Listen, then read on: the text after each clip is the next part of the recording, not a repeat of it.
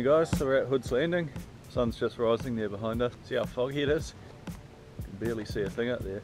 Yeah, high tide's at 10 o'clock. It's about 7:30 now and the water's pretty much at the dead low mark. You gotta watch down here, especially on the bigger tides. Low tide out at the coast will be different in the river because you got the river currents pushing against the sea currents, and so yeah, you don't want to get caught out with that, because I have spent 2 hours stuck on a sandbar down here before. But yeah, heading out over the coast today, as long as the bar's good. We'll go out and have a look at the bar. If it's too rough, we'll stay in the river and try and catch some trevally.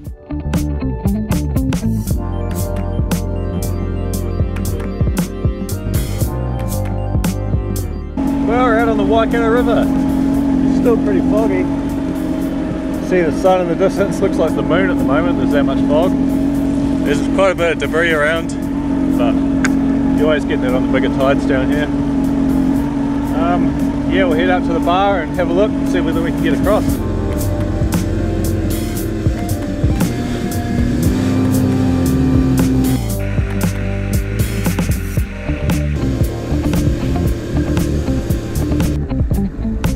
I'm inside the Waikato River. I'm about to cross the bar to go out onto the west coast, and I have one POB. Away from you safely on the outside. Just get radio out.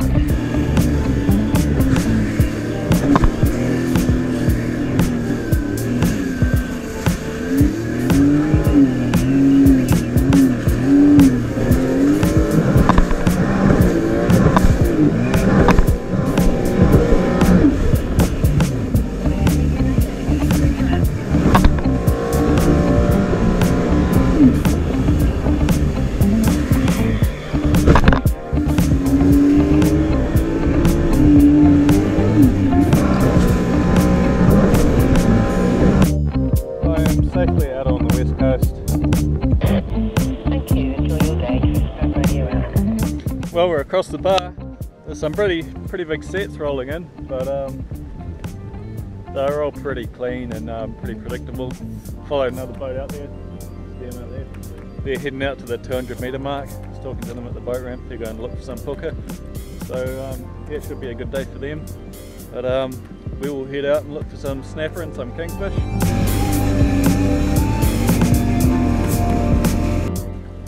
Well, we're almost at the fishing grounds. Sun's coming up. It's a nice clear day. Not a cloud in the sky. That easterly is still pretty strong. It's probably about 10 knots at the moment. It's supposed to die off about 10 AM or something. So it can't be too far away. Yeah, it's just a pain to travel in because the chop along the swell just makes it a rough ride. You can only do 20 knots to get out here. Just got to take your time. Hopefully you don't get too wet.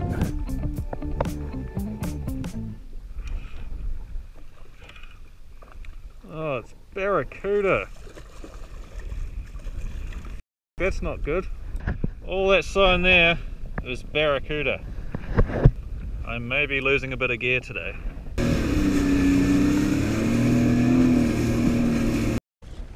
It's just kawai and turns working all around us. I want to give this new rod a bit of a test on a kawai or something. And there's bound to be some around, but I don't want to keep losing gear to bloody barracuda. Oh, oh, oh.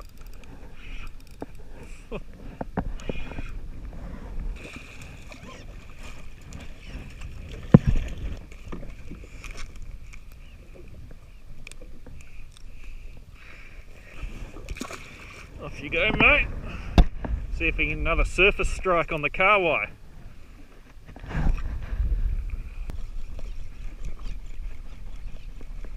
He's on it, he's on it, he's got it, he let it go. If you wind it fast enough, they only get the tail and they don't get the hook. It's a hard case seeing them coming out of the water trying to eat it. He's on it. If I stop now, I'll hook up instantly. Let's see. There we go.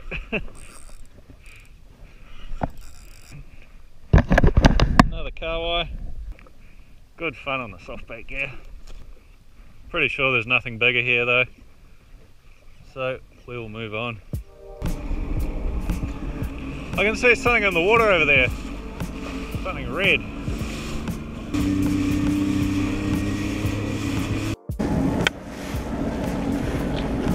I don't know what the hell that is. It's some sort of part to a mussel farm or something. There's actually a name and number on some of them.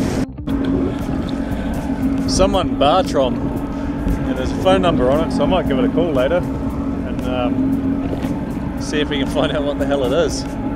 I'd say it's just like a piece of a mussel farm or something that's broken free. There's just kahawai absolutely everywhere out here.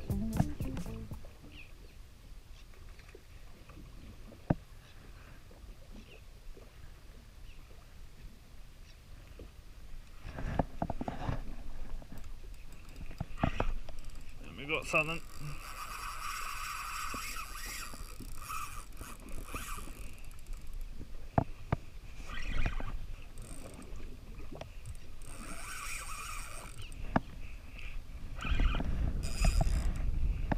Please don't be a kahawai. Feels like a good snapper. Just trying to keep them up off the reef. So it is a snapper. Woohoo! That's what we want. Good fish. He's fat. Fat winter fish.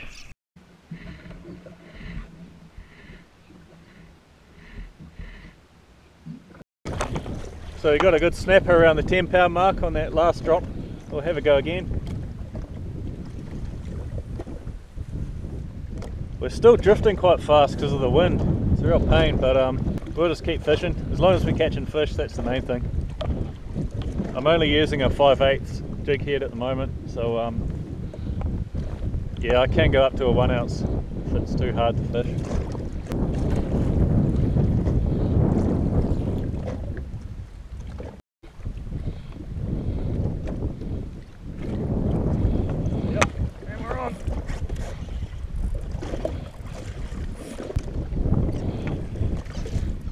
Another snapper, smaller than the last one.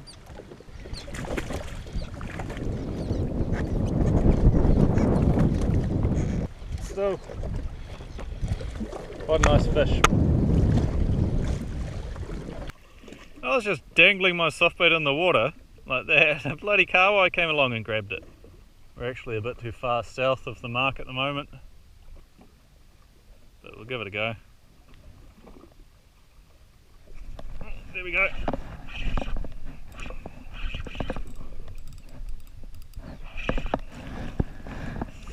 And another snapper. The bigger fish seem to be hanging out right up in the shallow part, but you can't complain with fish like that. Beautiful eating.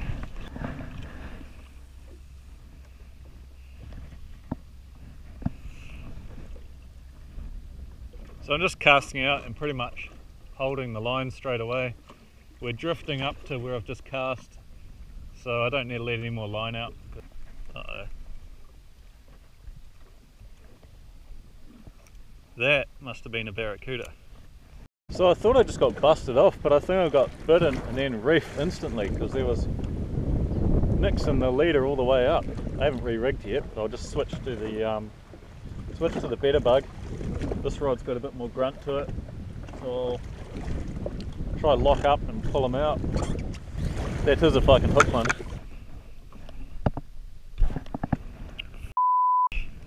I lost my better bug on the first drop, just got snagged, so I switched to the double trouble. That's the problem when you're drifting quite fast over a reef, especially a really shallow reef, is quite often your jig gets left on the ground, and as soon as it drags along the ground it's got a chance of snagging, and that's how you lose it. Otherwise a fish drags you into the reef. That's sort of alright. You lose gear, but at least you hook up when you're doing it. So we'll try this, I'll try and work it off the bottom and we'll see how we get on.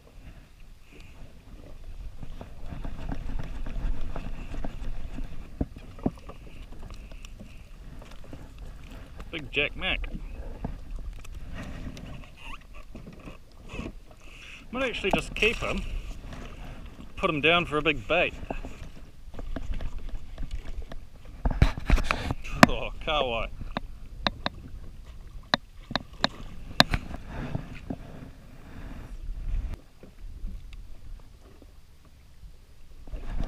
There we go. Oh. Can't give him any.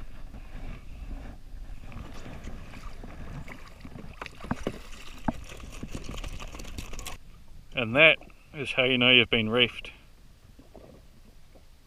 It's been rubbing up against something sharp. Always pays to check the leader after that, make sure there's no more nicks. And if there is, cut them off.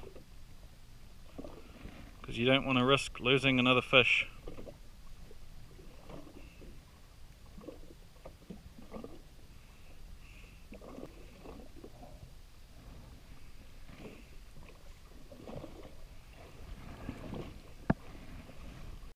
So I've set the drift up once again, gone to a light, I think it's a 1/2 ounce tenure jig head, and a slightly smaller paddle tail softbait. See how we go. See if we can get that big snapper.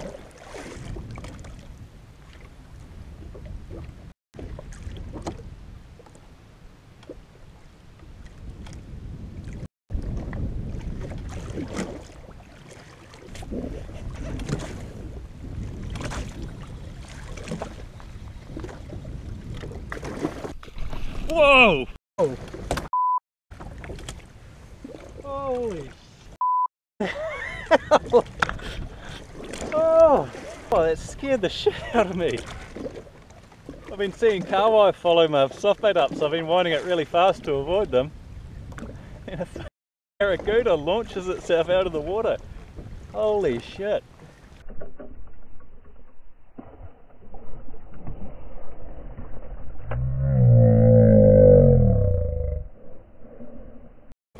I'm getting fed up with those barracuda. Jesus, that got my heart going. I'd rather have a mako shark swimming around the ski than a bloody barracuda with razor teeth jumping out of the water.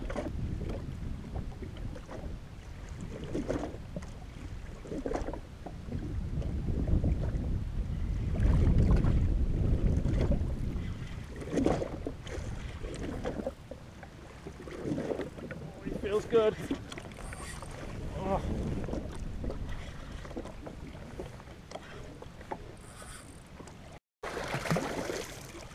Yeah, another nice snapper.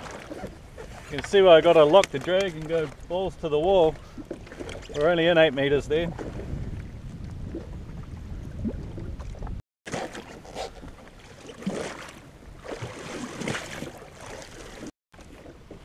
Oh man, that's in there. That wasn't coming out.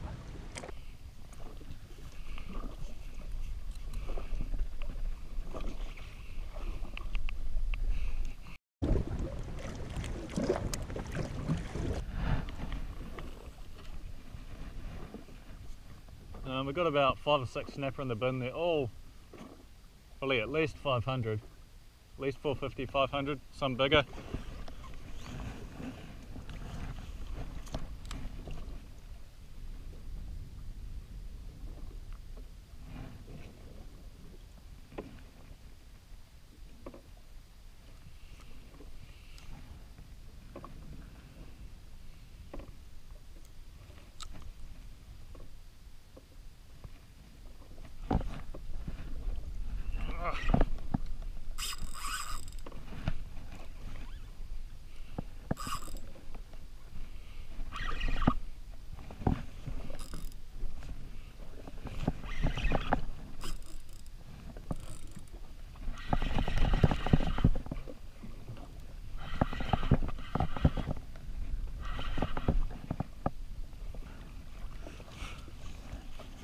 You just can't complain when you keep pulling up snapper like that.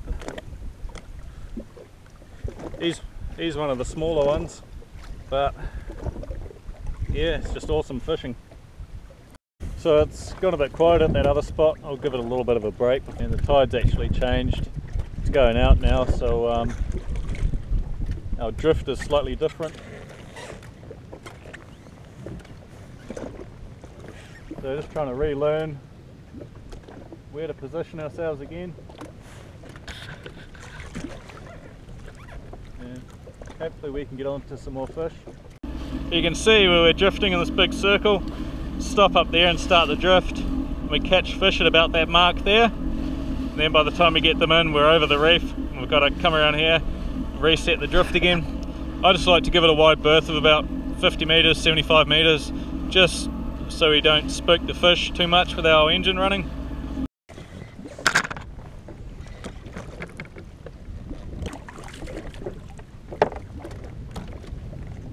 Just a smaller fish.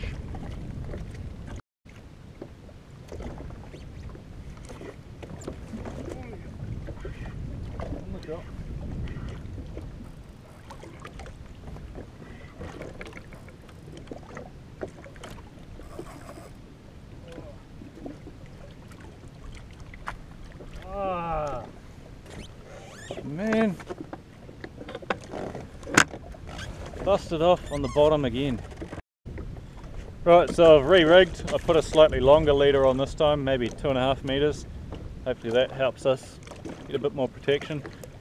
And gone back to the 5-inch, the 7-inch bait on the 5-bar jig head. So we're back at our original spot now. There wasn't a hell of a lot going on at that other spot. But yeah, I'll come back here and try the big soft bait here.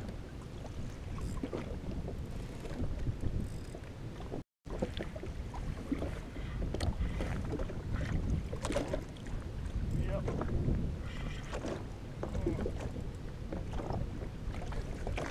Oh.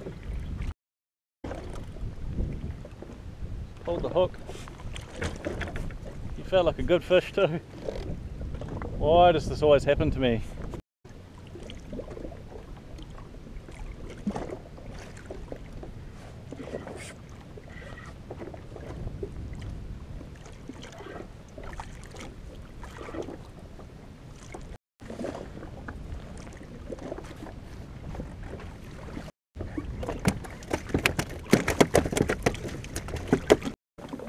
I think we'll give the soft bait a rest and might go back to the double trouble.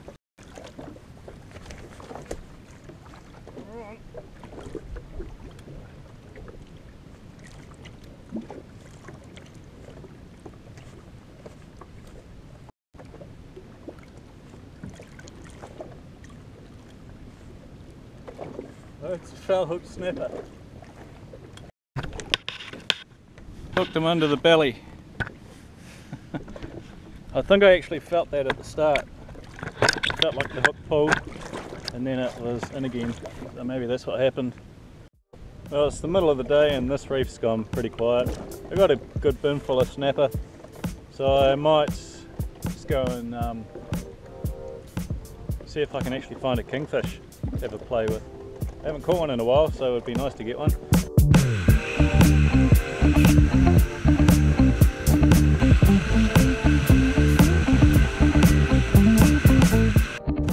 Well, we're out in deeper water now at the kingfish spot, and I haven't had a look over the reef yet to see if there's any sign, but I'll just get the rod ready and then we're ready to go if we find any sign worth dropping on.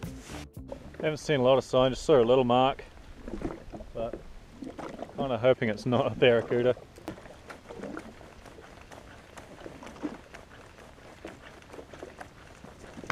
It's turned into a cracker of a day. Well, we've hooked something.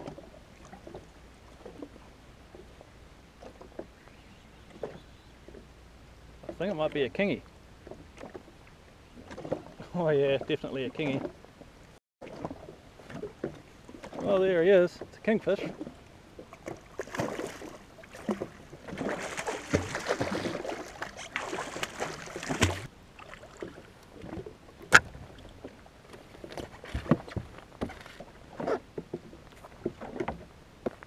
Probably legal, but he's a bit small for my liking.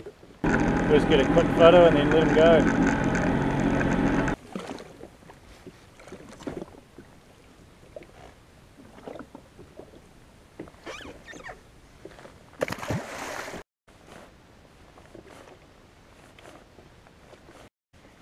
Well, I think we've foul hooked something here. It's coming up easy as.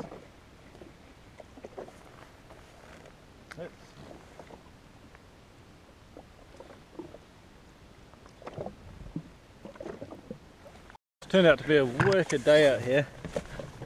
The weather forecast was right. It said the wind was going to drop off in the afternoon, and that's exactly what it has done. I might start heading home. I think I'll go back to the reef I started at and just try once more for a trophy fish. But we won't stay there long. We'll just have a quick jig and then we'll go, I think. And that'll be it for today.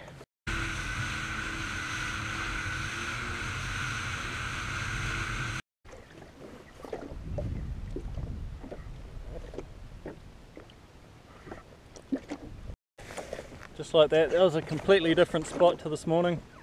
Just because the different time of day and the tides changed. So basically on the opposite side of where he was this morning.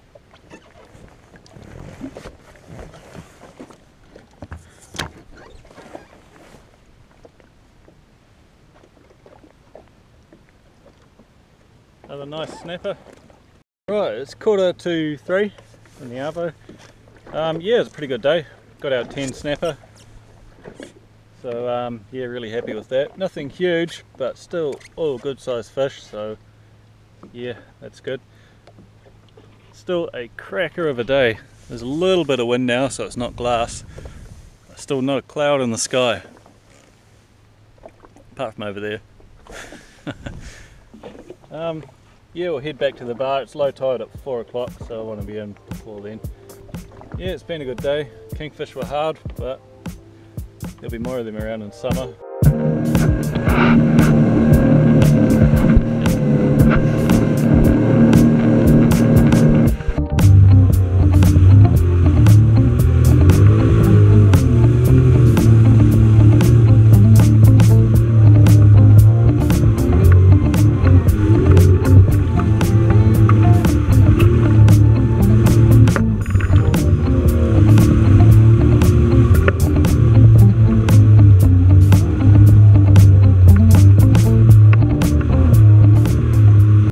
Jesus, that bar crossing was pretty interesting. Some big waves out there. It's alright coming in. I wouldn't want to be going out though. Just thought I'd stop in and see Mum and her partner on the way home. They've just bought a house that they're putting up for rent, and it's less than a minute away from the boat ramp. I reckon I should move into it. Yeah, just had a look at the house. Not a bad little house. Older house, but it's had a few newer things done to it. Got a mean deck around the outside, be perfect for having barbecues. But yeah, it's about less than a minute away from the boat ramp. Well, it's the next day now, guys, and I haven't filleted the fish yet. I normally wait and leave that until I can go to my dad's house to do it, because the house I'm living in at the moment doesn't even have a single patch of grass anywhere or much of an outside area to fillet fish. So it's just easier if I go around to his place. He only lives 3 minutes up the road, so but yeah, for now anyway, I thought I'd show you a bit of a catch and cook. It's sort of my take on a Chinese style steamed snapper. So here we've got the fish from yesterday. They've been on ice all night, so they're still nice and cold. And yeah, you probably only want a smaller fish. It's only feeding me at the moment, so smaller fish, this one here will do. I think it's the smallest of the day actually. But yeah, we'll get him out, we'll gut and gill him and scale him and go from there.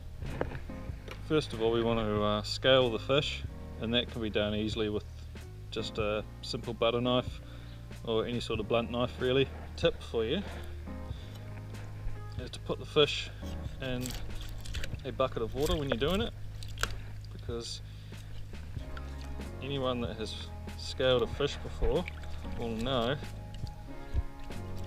that when you scale a fish, scales go everywhere and they can be a real pain to clean up.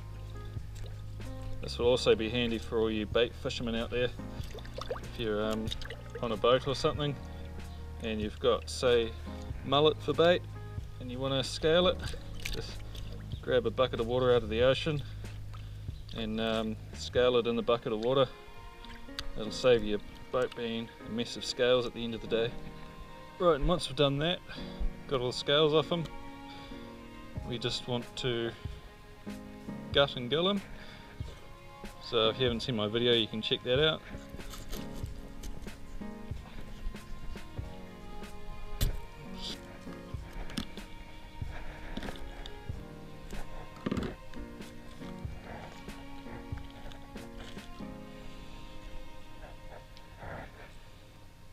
Just like that, he's nice and clean in there. Just give it a bit of a rinse. And another thing you might like to do is just get some scissors and trim all these fins off so that nobody spikes themselves when they're eating it. We have some rice, coriander, some spring onions, sesame oil, soy sauce, canola oil, salt, pepper, sugar, fresh ginger. We have our snapper.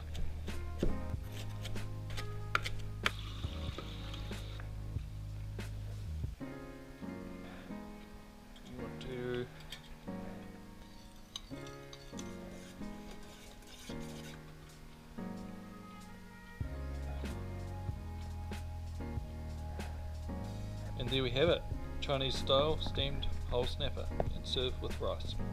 Thanks for watching the video, guys. Be sure to drop a like and leave a comment. Feel free to click around here if you want to see some more videos, and remember to click the subscribe button to keep up to date with any of my future videos.